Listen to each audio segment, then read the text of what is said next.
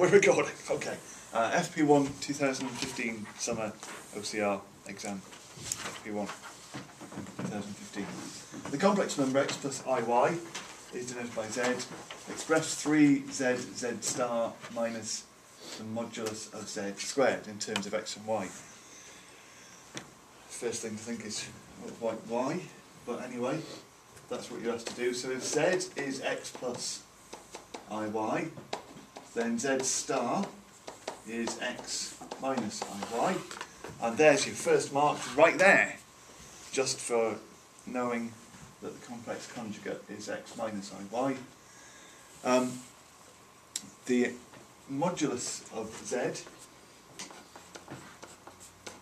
is the square root of x squared plus y squared.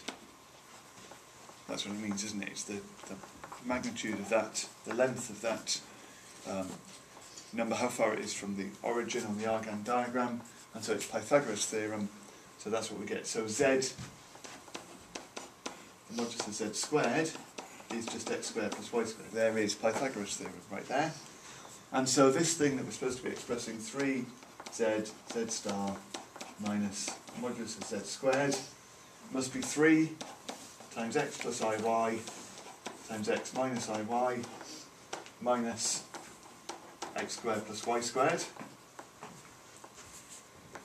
We know that kind of one of the purposes of having the complex conjugate, what we do with that is when we multiply it out, it's difference of two squares, but with complex numbers that becomes the sum of two things. So we have x times x minus xyi plus xyi, so they cancel out, minus I squared y squared.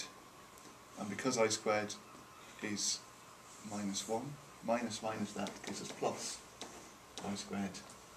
Then we've got to take away x squared plus y squared. And you could multiply it out if you really want to, but actually already it's kind of obvious, isn't it, that we've got 3 lots of x squared plus y squared, take away 1 lot of x squared plus y squared. So we've got 2 lots of x squared plus y squared as our answer for that one.